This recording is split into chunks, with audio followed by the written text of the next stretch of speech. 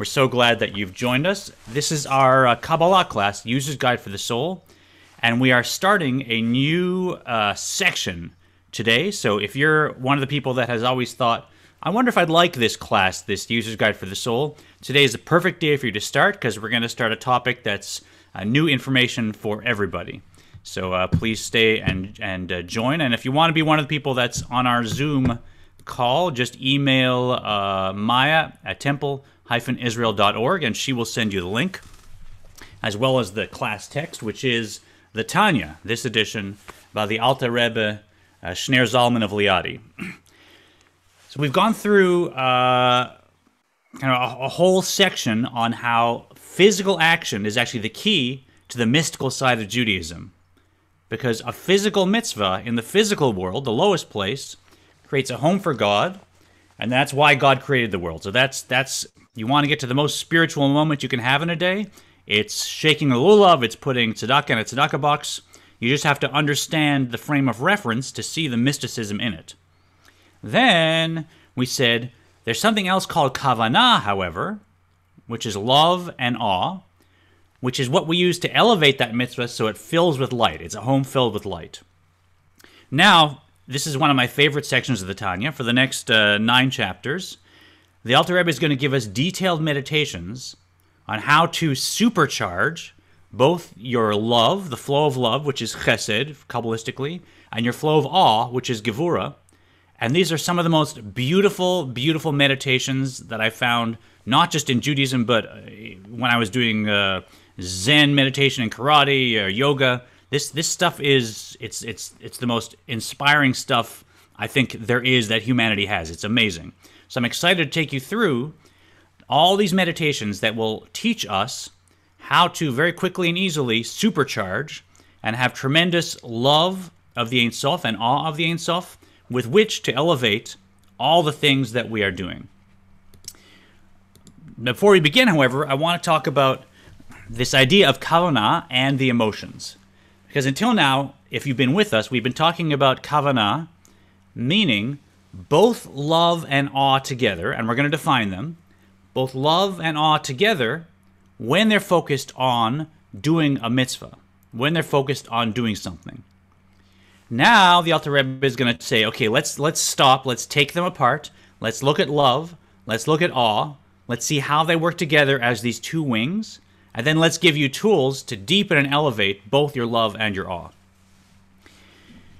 And the Alter Rebbe is going to start by saying of love and of awe, and I'll use the Hebrew words, ahava and yira. So you want to get those words very familiar. Ahava meaning love, and yira is very hard to define. Sometimes we call it awe, we might call it respect. You're going to see in the text it's translated as fear, but fear is not my favorite word to use for it because it's not really fear as you think of it. So I'm going to use the word yira for the most part, and I'd like you to find your favorite word and replace that in your mind when I say the word yira, whatever works best for you. But of the two... Is amazement, does that fit? Yeah, I think amazement. If I walk outside to the Grand Canyon the first day I'm there and I look out at that massive creation and I'm just full of amazement and I feel small and I'm gone and creation is so wonderful that I'm full of amazement, that's exactly a beautiful definition, 100%. So let's add that to our lists. And welcome Linda, who's joining our class. Welcome, Linda. Now, one piece I want to be clear about yira. And hi, Linda. I'm gonna mute you, and Linda, you'll read if you're comfortable after Paula. You'll let us know when we get there if you have the text. When we say yira, and we say awe, or if we're using the word fear, perhaps, I want to be clear that what we're not talking about is fear of punishment. We're not talking about fear of punishment, like I'm a child, and oh no, if I take a cookie without permission, mom's gonna, not give me dessert for 3 days. Oh, poor me. Nowhere in the Tanya does it talk about we should be afraid of punishment. He doesn't even really talk about consequences so much, right? So we're talking about if I love something, if I love my children, if I love my wife, if I love nature, then naturally I have reticence to be disconnected from it. I'm concerned about anything that would disconnect me from that. If I love nature and I see that the place I'm in wants to raise an entire natural preserve, I have fear, I have concern that now I'll be disconnected from nature, which I love, and that nature won't be there. If I love my children, I'm very careful when I have a young child to say, don't go on the road. You're too young to understand how to cross the road safely. And I really have fear. I won't lie to you. I have fear that something might happen, God forbid, to my child, and I'll be disconnected. They'll be disconnected from life. When you love something, you have fear of being disconnected from it, and that's the only thing we're talking about, that and above. So when we say awe, amazement, whatever it is, when I use the word yira, please understand, we're not talking about fear of punishment. We're talking about, at the very least, fear of disconnection from the Ein Sof in this case, from the infinite in this case. And then we're going to have levels, because in these 9 chapters, you'll discover the many, many levels of love and awe, of ahava and yira, that these meditations can lead to. It's a very sophisticated approach to spiritual emotions, let's call them. But that is the lowest level, and it's, if you understand, humans have a natural capacity for this yira. Like if I were to say, random person step out on a stage in front of 10,000 people and give a speech or sing a song or do a dance, whatever you might do, suddenly you have a feeling of, I'm worried, I don't want to get it wrong, I'm concerned. I have sort of an embarrassment, perhaps. That's an even higher level of this yira, because when we're in front of something that's great, when we're in front of something that we know is above us, like the Grand Canyon in some ways, like the Ein Sof, of course, or like a great person or a collection of many people that's great, we naturally feel something called yira, and I think we can all relate to that. And we want to be able to meditate to inspire that when we're relating to the Ein Sof. It's as simple as that. So if we want to supercharge love and awe, I think in North America, we really understand love quite well, because love has been really, it's got a good marketing campaign going on. Turn to things like the Beatles, and very famously, all you need is love. There's nothing but love. And then also we're in a wider religion, Christianity, that teaches that God is defined by love, whereas in Judaism you'd say, hold on, how can you say God is love? That's so limited, right? But that's a message we've really gotten, that love is everything, love is all you need, God's defined by love. Whereas yira, that has taken kind of a backseat. You feel like you're immature if you're relying on yira, right? So I want to replace this idea of this kind of scared of punishment yira with this idea of awe, or perhaps respect, reverence. I think amazement was brought up. So let's start with this conversation about yira, about awe. And let's put it in the context of a relationship, which is our relationship with God, right? But let's talk about a human relationship. The Alter Rebbe is going to start by saying, of the two, of love and awe, it's not love that we need first, although one is not more important than the other, but in fact, it's yira, it's awe or amazement that we need first, because it is foundational. It's foundational. So it's not that one is more important than the other, but if you don't have the yira first, the Alter Rebbe is saying, and Alex, hold on, I want to finish this point. If you don't have the yira first, then the Alter Rebbe is going to say, actually, the love is going to be lacking something. Whereas once you have the yira, now you can have both, and one is just as important as the other. And this teacher, Shays Taub, expresses it like this. He says, imagine I came home to my wife for dinner. We had planned to have dinner. She cooked a beautiful dinner. But there was one problem. I was 3 hours late, and I hadn't called or let her know. So I'd come home to my wife 3 hours late. I want to see everybody's faces as I'm telling this mashal. But there's something else I have. I'm a very romantic guy. I love my wife. I know she loves yellow roses. It's the most beautiful color and the most beautiful flower. And I went out on my lunch break and I got her a dozen yellow roses, and I'm so happy to come home and present her with these yellow roses because I love her, right? But I've also come home 3 hours late without letting her know, and dinner is now cold on the table. So let me ask you, and I'll start a conversation. Is she going to appreciate my loving gesture of bringing her those 12 roses? I got some big no's, right? Everybody agrees no. No need. Yes, Noreen? She will. It's a start. It's a start. She'll be laughing. She'll be laughing, right? She'll be laughing like here you are, you schmuck. You love me. You brought me these roses. You're 3 hours late. My dinner's screwed up. It'll all be mixed up together. Right. So it's all kind of lost. And the loving gesture, that love is not really flowing, and it certainly is not landing and being received, because what is respect? It's making myself small to make room for her. See, I know I was busy and I was delayed and I was this, but I couldn't even take time to call and let her know. I couldn't make room for her in that reality to say, honey, I'm really sorry. I'm going to be another hour late. Can you please, put dinner away? And I apologize. If I don't have that respect, if I haven't made myself small and taken myself out of the way to leave room for her, now that gesture of love, it's clear to all of us that it's lost. It's lost. That's what the Alter Rebbe is getting at when he says respect is foundational.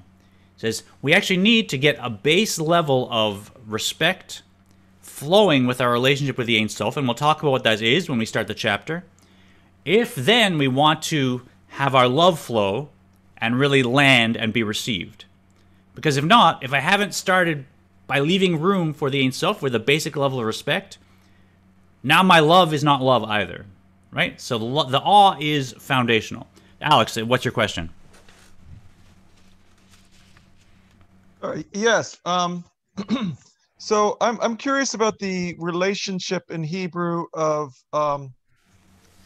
yirah to the verb for see, like the roe. Yeah. The third person singular masculine imperfect form of ra'ah. So I think linguistically the roots are different, but it may be that there's some chassidus on that where people play with it, because you're certainly allowed to, when you're dealing with letters, it's not like strict rules. If you're doing something beautiful, you're kind of allowed. I haven't read any chassidus on that, so I can't speak to it, but if there is some, I think it'd be beautiful. I think that's a lovely insight. But in fact, there is another. You remind me of another word piece with Yira, which is actually Yerushalayim, right? The city Yerushalayim is called the city of peace. That's kind of its known translation. But there's another translation which is Yira Shalem, and there it really is those two words put together. So the city of Jerusalem, the center of Judaism, the heart of Judaism in the world, its name is Yira Shalem, or complete fear. Total fear. Sorry, total amazement, total awe. So there's something about this idea of yira, of awe, that is so foundational that you go to the Kotel, that's the name of the city you're standing in. It's something so key about our spiritual path.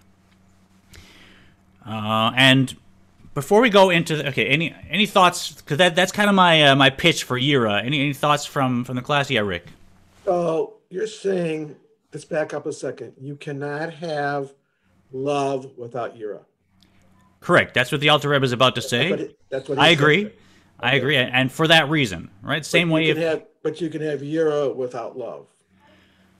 Well, you don't want yira without love, because yira without love is dry and mechanical, so you don't want that either. But yes, you can start with yira, and it will be yira. But these are the two wings that lift up the mitzvahs, correct? Correct. Ultimately, you want both. Yeah. So why are they separate? Well, until now they haven't, right? So it's a good question. Until now we talked about it as kavanah, meaning together. But the reason we're separating now is because you need a different meditation for love than you need for amazement. So now in this section where he's going deeper into, if you've been with us, I don't want to get into technical, but the long short path, which we learned in chapters 16 and 17, we learned it quite quickly and then moved on to the short long path. And now he's coming back to give us the meat, the juice, of how we dive in and really create more powerful ahava and more powerful yira. So to do that, we need to separate them, Okay. to examine each. I'm just curious about how you guys are taking this this introduction to yira. Noreen? Well, along with what Alex was saying too, there's a very close relationship, because in the Akedah story, he sees, he understands, he's amazed by. It's a very, very close relationship between seeing and having the vision, meaning the perception, the understanding, and the respect. Good, good. So there may be a very fertile connection there. Very nice. So I want to address one point, because we're a Reformed temple, and people watching, and welcome everybody. You're welcome to join us on our Zoom class. Just email Maya at temple-israel.org, as I said. She'll give you the link. And of course, I'm gonna now I have some friends that watch this that are in the more traditional community, and even teachers of mine that look at this that sometimes pop in. So I'll just give you a warning. For the next 5-10 minutes or so, I'm gonna leave the Tanya. And trigger warning, you may want to just pause and fast forward 10 minutes for the conversation I'm about to have. This is not a Tanya conversation. But as a Reformed synagogue, and this is not at all, as I said, what the Alter Rebbe teaches and what he says, but I'd like to address our question, which is, if we're talking about yira, which means respect, which in the traditional community means if it says so in the Torah, that's what I have to do. That's how they define respect. And we, of course, say we're not halakhically bound. We're not halakhically bound as a movement. So if something really doesn't work for me, it's my personal choice whether to engage in it or not. If something really makes no sense, it's my personal choice to change it so it does make sense. That's the Reform practice. It seems to me like if that's our practice, now this yira thing becomes a little further away. Because it begs the question, well, if I get to decide, if I can say yes or no, if I can say, well, not like this, but like this, then maybe yira's not important. Maybe all I need is ahava, love, because really it's me making the decision. I'm in charge. And so what am I afraid of? I can just say no. There's nothing to be afraid of. And perhaps there's not really a place for yira in a Reform spiritual practice based on that. So I'd like to put out the suggestion that I know normally I just focus on the positive. I say let's not debate this stuff. I know some people like to do this and that. We're Reformed Jews. We can make our choices, and this is here for the mitzvahs you do, and I want you to do them in the best possible way, and let's leave it at that. That's usually my approach, focus on the positive. But today I want to touch on that question, because I believe that even as Reformed Jews who are not halakhically bound, we can still make those choices, those decisions, better if we do have yira, awe, flowing, or respect, let's call it, flowing.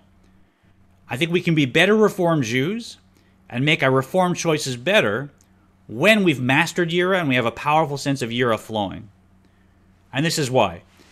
If I need to make a decision about something that's very important to me, and I really have respect for it, like, is my daughter ready to drive? That's an important decision to me. A lot riding on it, right? I'm going to know everything about it. I'm going to make sure she knows everything about it. Right? I'm not going to say, well, it doesn't matter if she knows the rules of the road. It doesn't matter if she knows, how to handle the car and she's been trained. It's not important. I'm just going to make the decision without me or her knowing.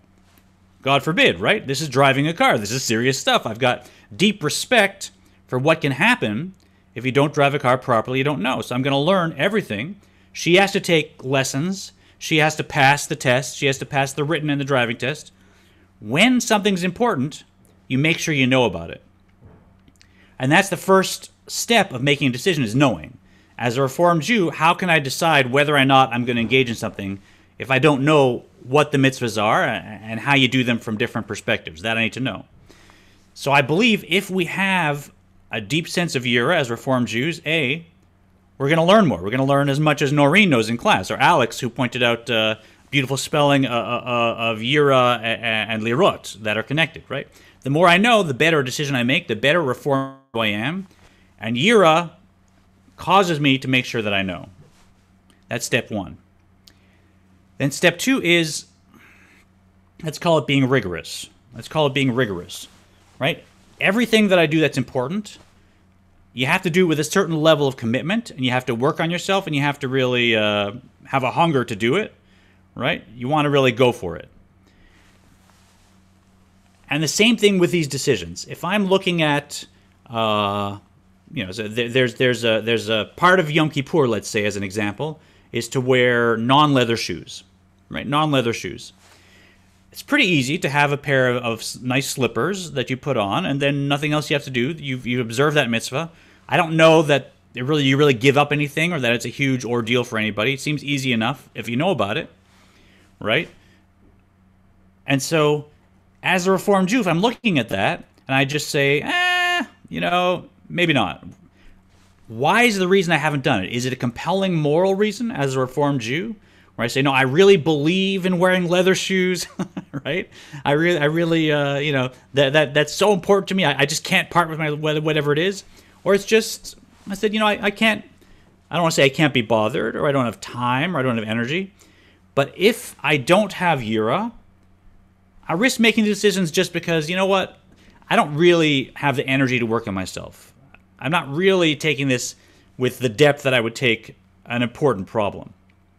Whereas when I do have Yira, now I'm going to be willing to do the work. I'm going to say, you know what? As a Reformed Jew, I'm going to give the Torah and Halakha a vote. And if I'm not going to do it, I need a good reason that, my morals are such that I can't abide by that. Okay, right? I get that. Or, I need to go see my parent on Shabbat. It means so much to them. I can't do it without driving. Okay, I get it. But really, if it's just, it takes too much time, not that, I don't feel like it, that's where Yira comes in and says, well, hold on, are you taking this seriously? Are you making both an informed decision, and are you doing it for a good personal reason? That even if I'm standing before the Ein Sof and I'm filled with awe, I can still say, you know what? This is how I saw the world. I believe that, fill in the blank. And if I got it wrong, I'm sorry, but I genuinely felt that way, and I can defend my decision. That to me is a choice made with Yira.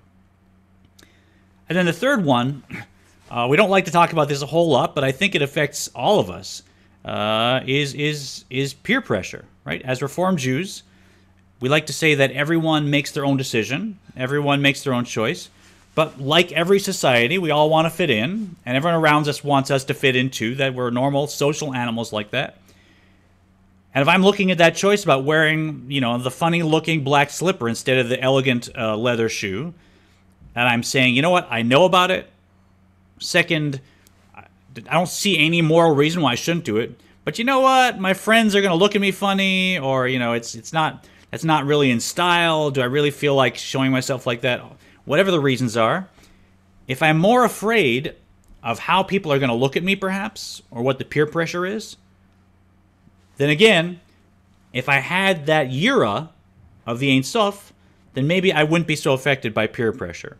Which I could tell you, personally, when I started wearing a kippah, social circles, etc., people really do respond. And not everybody responds comfortably, and you got to put them at ease. But I know how it feels to feel like, wow, I'm really facing some social pressure, and I've got a resistance to that inside. And what is that about? And is that why I want to make decisions? And I think that's real. So those are my 3 reasons why I think Reformed Jews, who are not halakhically bound, would also really benefit from these chapters, because we're going to learn how to supercharge our Yira for the Ein Sof. And that means I'm going to learn here at Temple Israel about Judaism. I'm going to work on myself with real diligence out of a sense of respect and awe. And finally, I'm going to keep peer pressure in its place, and if something's right for me as a Reformed Jew, we're not conformed Jews, we're reformed Jews, so I should do what's right for me and not be overly driven by peer pressure around me. Thoughts on that? Maybe I should have skipped it. Looks like from your faces I could have skipped that whole thing. Maybe we'll cut it out of the video when he posts it on YouTube. Yeah, you'll let me know. Yes, Sharon. Well, I think it's very valid that you're bringing it up when you're saying it, because I think I think just in our human nature, just the way, at least the way I am, if you tell me I have to do something, I just kind of do this. and in Reform Judaism, as in many other places at this time, in this point in my life, in this country, in our lives, it's very important that in the peer pressure way and also the real way, that we assert ourselves, and that we don't do things just because we're told we should. So I think what you're doing here is showing the benefit to giving full reflection before you decide you don't want to do it. Yeah, I love your point. I think it's true that there's an advantage to doing something because I want to, and we all have that little like "who says" when someone tells me to do something. That one. But we're gonna get back to exactly that, but because the altar. So it's not such a. I mean, we could all. I think everyone here, I'm sure, has a huge respect for God, and doesn't need. It's just these words that get in the way.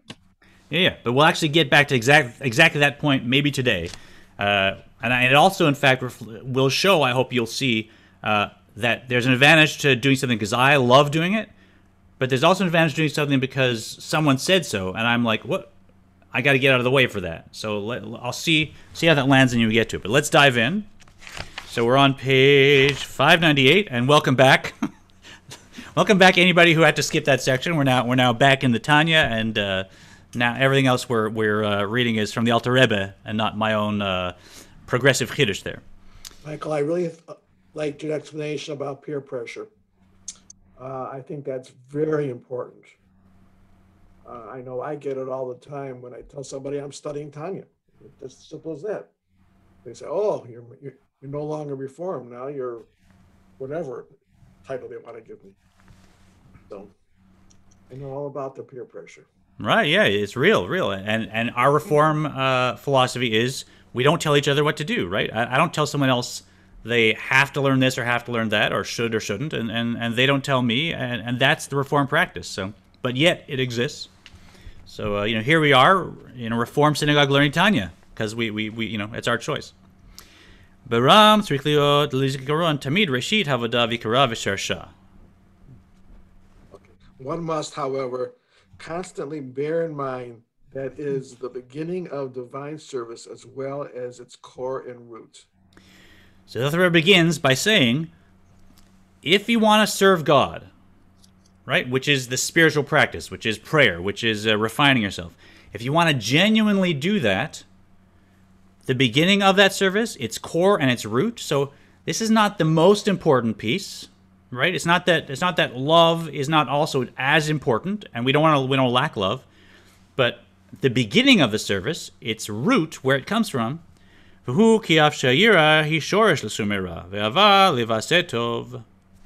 means, although fear is the root of turn away from evil, and love is the root of do good. So classically, and in chapter 4, the Alter Rebbe pointed out, basically the simple idea is, I have love and I have awe, and I use the love to do the positive commandments. So when I want to get up and pray, or when I want to give tzedakah, or when I want to read from the Torah, I say, I'm going to engage my love. I love Judaism. I love God. I'm going to do it with enthusiasm. I'm going to dance around with the tzedakah box. And that's how I do the positive commandments. And then the negative commandments, right? Don't lie. Don't gossip. Right? Never get angry, right? The negative commandments, or follow your kashrut. Don't eat this and that, whatever's on your plate and whatever's off your plate personally, right? The negative commandments, there I need my sense of awe, because look, someone's going to at a restaurant say, would you like the fill-in-the-blank burger? And it looks good, and my friend next to me maybe is eating it, and I got to say no. And for that, I need gvura, right? I need awe, I need fear. And I use that for the negative commandments so that I don't lie, so I don't gossip, so I don't get angry, so I don't eat things I'm intending not to eat, etc. And that's the basic, is that love is for the positive commandments and awe is for the negative commandments. But the Alter Rebbe is going to say, in fact, that's a very simplistic approach. And in fact, if I really want to serve God, I need to have a sense of respect and amazement for all the commandments, not just the negative ones. Let's go into it.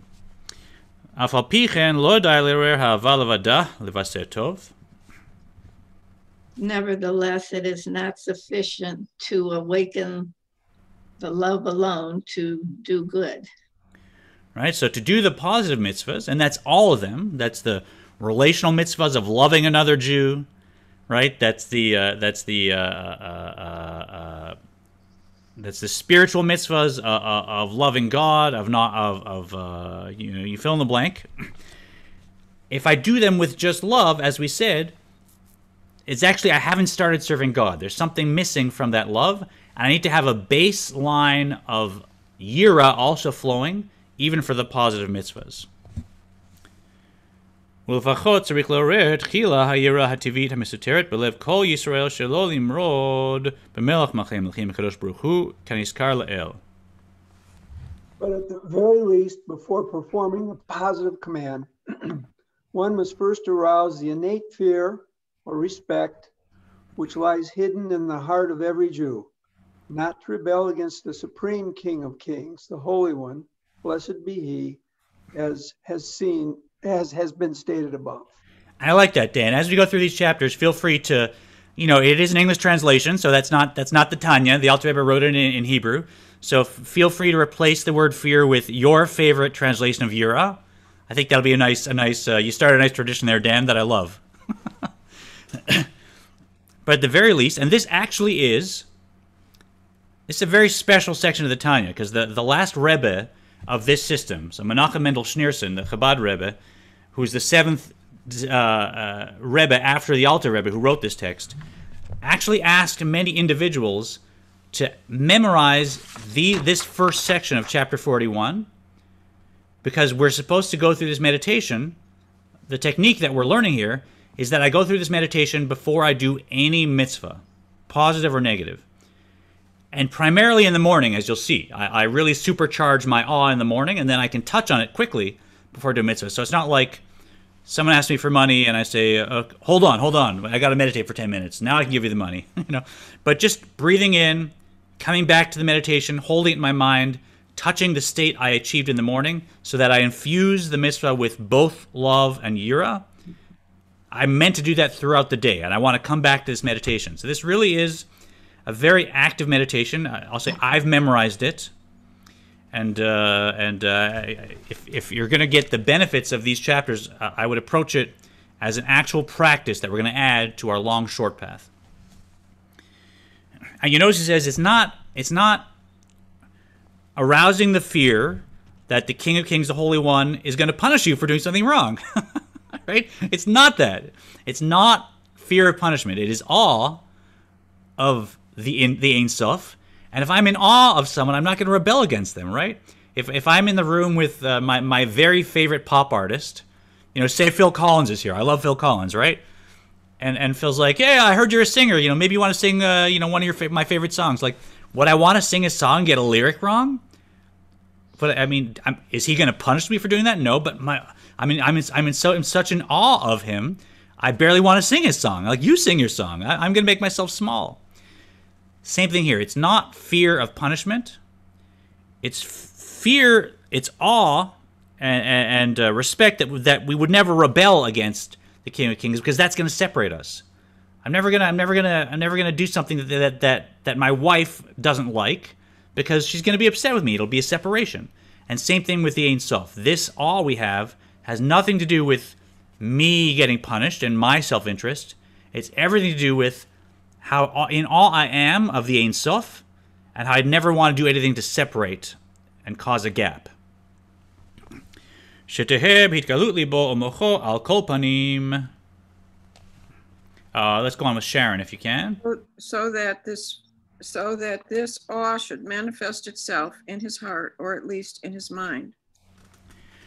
And as he'll go on to say, we don't need to have an awe where we're literally trembling or standing in amazement before I can go and do a mitzvah. As we've learned in many past meditations, look, some people are like that. Some people are so spiritual that they think of how God is surrounding and filling the world, and suddenly they are filled with trembling awe, and they do their thing. But there's some people for whom they'll meditate on this, and I'll picture some of the meditations we're going to learn, and you know what? I'm not trembling in awe. I just have an idea in my mind that, wow, yeah, I really should have respect for this Ein Sof business who's creating the world and me, and etc. And I understand the fear or the awe in my mind, and I'm holding it in my mind, and it's going to motivate me to do stuff. But you know what? Call me whatever. I'm not trembling in awe. My heart doesn't really respond that way. The Alter Rebbe says that's perfectly fine, because fear that I have in my mind is in fact still fear. And as we'll learn, there's even an advantage to having fear in my mind and not in my heart, because when it's in my heart, I kind of enjoy, oh, look at me, I'm so spiritual. I have fear of the Ein Sof, and here I am doing my mitzvahs with fear. There can still be a little bit of a pleasure in that, whereas if it's in my mind, I don't even get that pleasure. I'm still doing it just as a servant, as we'll see. But I'm getting ahead of myself. Cantor, is this mindfulness? It is. It involves mindfulness, but mindfulness is a more general term for awareness, for the flow of dot, but mindfulness of what, right? So it's mindfulness, but then putting the divine concept in front of that mindfulness, that the meditation we're going to learn that the Ein Sof is so great that I should have awe for the Ein Sof and for the mitzvahs that I'm doing. So you can be mindful of many things, and here we want to be mindful of the awe relationship that I'm having with the Ein Sof. And so here's where the meditation proper begins. And in fact, as he'll say, in the morning, before you put on your talis, if you wear a talis in your morning practice, you can actually say this meditation out loud. You can hold it in your mind for 2 minutes, 5 minutes, 10 minutes, what you have time for, so that the mitzvahs that you do are now infused with this foundational level of yira, and you've got those two wings ready to start elevating your mitzvahs. Dehainu litbonen b'machshavto al kol panim gdulat ein sof baruch hu u'malchuto. Paula, why don't you go ahead if you can unmute for me? And we're right at the top of 599. This means that in order to arouse within himself the latter category of fear, he should at least contemplate in his mind the greatness of the blessed Ein Sof and his kingship. All right, so to arouse this basic level of fear, there's going to be higher levels of fear we'll work on, but I want to contemplate in my mind, and here the word is hitbonen. So for anyone new to our class, hitbonenut, that is the technical term for Jewish meditation. So if you're looking for a text that is a meditative text, that is overt, it's right here in front of you. I know a lot of people think, well, that's not Judaism. This is a text on meditation, and the term is hitbonenut, which is the bina side, the conscious, intellectual, analytical side, exploring a contemplative image to the extent that it fills the mind completely, and then causes spiritual connections and awareness in the form of spiritual emotions related to the Ein Sof. That's hitbonenut as we're learning it. So I want to contemplate in my mind how great the Ein Sof is, and how malchuto, the Ein Sof, really is creating and running the world in terms of divine providence, in terms of right and wrong. Who says that killing someone is wrong? I could argue that killing someone, you can't prove to me that it's wrong, right? I don't want to go through that exercise. We've done it. But ultimately, who says it's wrong? The Ein Sof says it's wrong. Right? I mean, there are societies where cannibalism was part of their culture. Tell them that it's wrong. You can't prove it to me. I mean, that's how my mom raised me. And, these people can't protect themselves, then they get eaten. That's right and wrong, right? So in Judaism, we have a very absolutist view of right and wrong, and it does not come from debates. It comes from the Ein Sof, and the Ein Sof establishes that because the Ein Sof has created the world. I know that's a bit of a challenge to some contemporary people, but probably not for most seekers. And certainly if I fill my mind with that image, now you see I'm heading towards a sense of awe, a sense of respect. Asher hi malchut kol amim elinim v'tachtonim, which extends. Linda, do you want to read with us? I can't. My screen is cracked. I can't see it well. I'm sorry to hear that. Okay, let's go back to Rick. Or Alex, you're going to read? Oh no, I have a question regarding, these kinds of fears, particularly at this, because fear also, like, if you're afraid of something, there is a, you might respect it, but you might also try to avoid it, and you might also resent it. And so how how do you tweak your fear so as to not to, because we're obviously not trying to avoid the Ein Sof, we're not trying to resent it.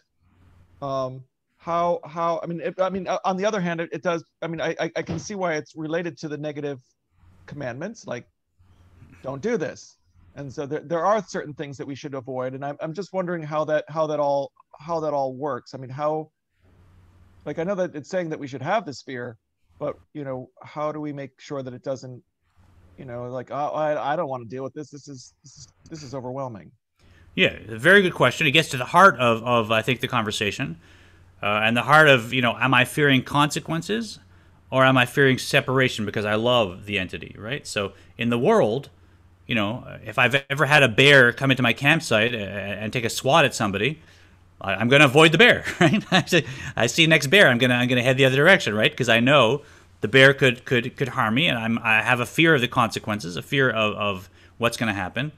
Or if I have a boss that's mean and doesn't treat me well, but you know what? If I don't do what they say, they're going to not pay me, and so I might resent it, but it's going to get me to do the thing out of a sense of resentment. That's not what we want either, right?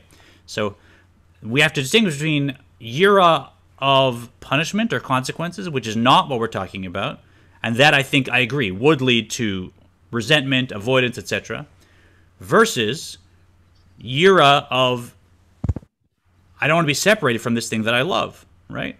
I love my children. I would never do something that might cause us to be separated. I don't want to say something that'll cause them to resent me in the long term. I don't want to put them in a place where they're in danger, God forbid, and they'd be in a hospital. I wouldn't be able to connect with them, or even worse, right? So it's that second type of yira we're talking about, where it's all about that I have a love of something, and so now I've got to approach that being with a sense of yira if that love is going to flow and connect. But it's not, God's I'm going to get stripes for this, or I'm going to have an extra week in Gehenna. Like, that's not what we're about. That's just self-centeredness, right? That's just my animal soul again saying, well, what about me, right? So that's not what we're aiming at. So you can't, like, the Ein Sof is like a bear you can't get away from. You can't get away. You're not getting away. And particularly as everyone sees, Lisa kind of doing some sweeping in the background. Sorry.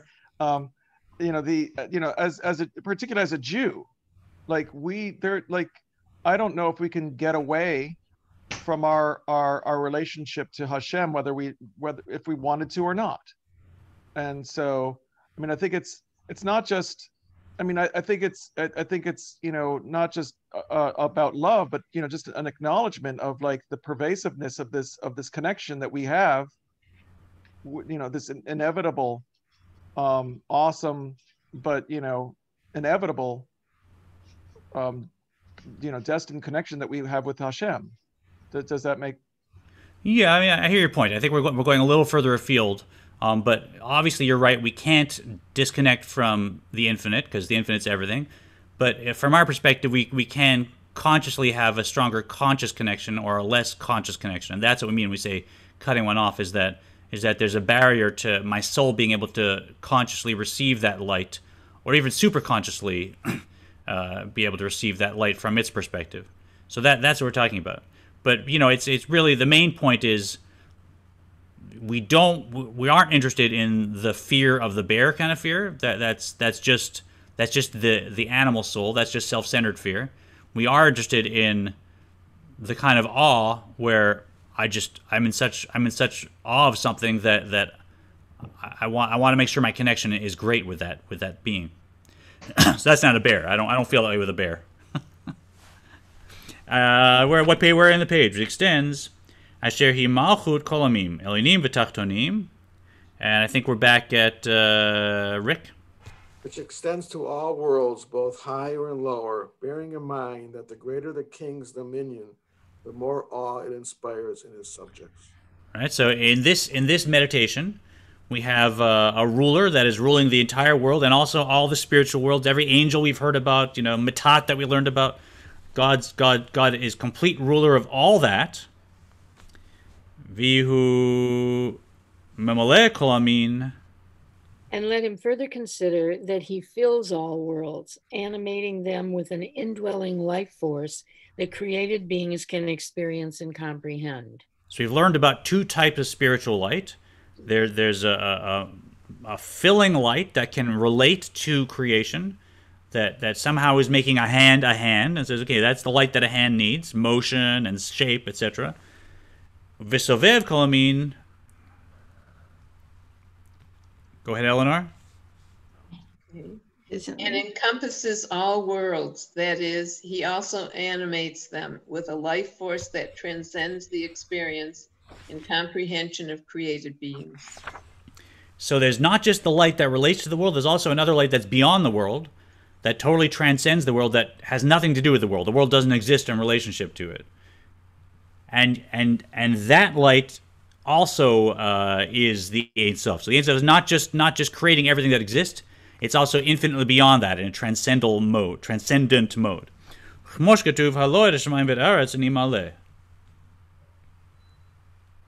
As Maxine, if you want to go ahead and unmute. As it is written, do I not fill heaven and earth? A beautiful quote of both filling the physical and the spiritual worlds. So that's the first part of the meditation, is however you relate to it, filling your mind with the concept of the greatness of the Ein Sof. We can't really grasp even a piece of the Ein Sof, but we have a mind that can meditate upon that concept, that the infinite light is infinite, that it creates the entire world, it fills the world, it surrounds the world, and has authority over the entire world. And that already is starting to fill myself with a sense of dread as I'm saying it. But now there's part 2 of the meditation, which says basically, not only is the Ein Sof so great, but the Ein Sof itself wants to have an individual relationship with me and wants me to accept that authority. It's very interesting. In Judaism, we hear the word king, and it's another word that people, they get a little uneasy with, because we don't have kings anymore, and we don't relate to it. And in fact, there's a mashpia. There was a sort of a community teacher who, in 1917 in Russia, when the last czar was killed and the Bolshevik Revolution took place, they didn't know quite what they were in store for. But he said, the pity is now there's not a representative, there's not an example of Malchus on the earth. There's not a good metaphor for me to say to students when they say, well, what do you mean I should have Yira of the Ein Sof? What does that mean? Until now, I could just say, well, imagine you're having lunch with the Tsar, right? And every one of those Jews would say, oh, okay, I get it. The Tsar, right? Total authority, total greatness. You just stay in your seat, and I'll admit, Alex, there's a little bit of the fear of a bear in that one too. But he said Stars weren't always so lovable. Exactly, yeah. But he said it's too bad there's not a representative of what a king really is on earth, because he saw that in the future there'd be Jews like us who'd say, what do you mean have Yira of God? What's this business with the king? Like, we elect our leaders, they shake our hands, right?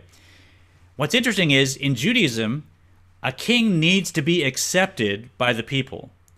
The people have to accept the malchus, the rulership of the king, or they're not a king. There's no such thing as a dictator in Judaism. You can install a dictator that can force their kingship on the people, but that's not called a melech. So every one of the Jewish kings was accepted by the Jewish people. That actually is part of the definition of a king. So it's a little closer to a democratically elected leader than you think, because every year in Rosh Hashanah we get up and we blow the shofar and we say, God, please put your malchut on us, be king over us, and we accept your kingship again. And if we don't do that, then God's actually missing something, believe it or not. God needs us to do that. So we sort of have an annual election where we elect God to be king over us again, and that is part of the equation. God needs that. Let's we're gonna have to pick that up next time we start again. So we're gonna start on part 2 of the meditation, but let's actually do a bit of meditation. So we're not so this is not an academic exercise. So if you're with us, a very simple technique I'm going to share with you, and thanks for joining us. You want to find yourself in a comfortable position. This will take just a few minutes. Nice long spine. I'm going to relax my face. And eyelids smooth and relaxed. Shoulders falling heavily away from my spine. And start to deepen your breathing just naturally. If you can, breathe through your nose rather than your mouth, if that's available.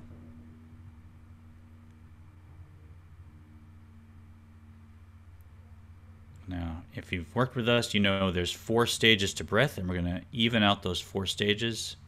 So we'll count 4 counts for the breath in, 4 counts to hold the breath in, 4 counts to release the breath out, 4 counts to hold the breath out. So we'll extend each of those 4 aspects of the breath so they're even with each other. Together with me, breathing in, 2, 3, 4, stay there, 2, 3, 4, breathing out, 2, 3, 4, stay empty, 2, 3, repeat again with me, in, 2, 3, 4, together there, 2, 3, breathing back out, 2, 3, 4, and stay there.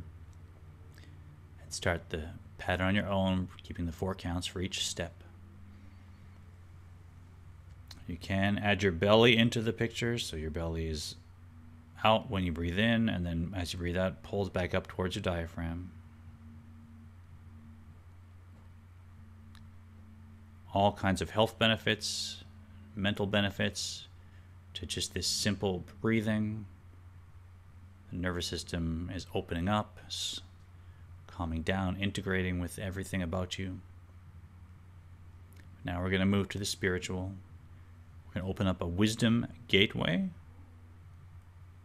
This is where we become focused on mindfulness. We're going to open up our wisdom gateway, and the gateway is the pause between the end of the in-breath and the beginning of the out-breath. There's a space that is between the end of your in-breath and the beginning of your out-breath. That will be our gateway for wisdom. And let that open naturally, beautifully, as you continue the breathing cycle.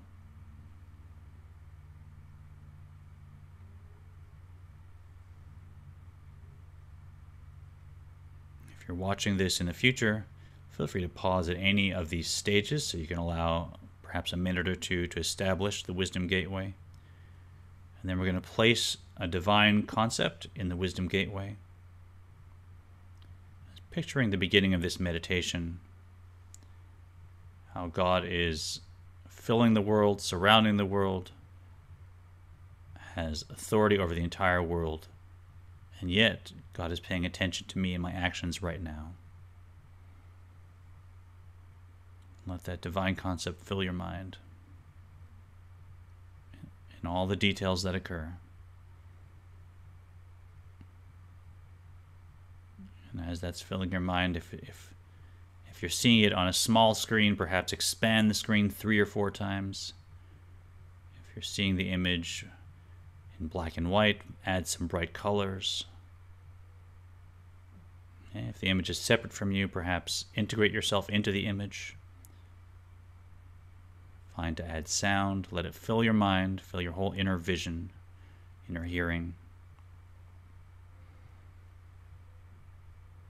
And just see if there's anything on the Yira side of your consciousness that's being inspired by this meditation. That an infinite light, an infinite God, is paying direct attention to me. If you're not in class, feel free to pause this video and remain in this meditation for 10, 15, 20 minutes. If you are, our class is done, so let's open our eyes, wiggle our fingers. Thank you for joining us on Facebook. This is User's Guide for the Soul. We'd love to have you in person, so just let Maya at temple-israel.org know if you'd like the link to the Zoom. I'm going to sign off on Facebook, and we'll continue our conversation here in the class for anyone that can hang out.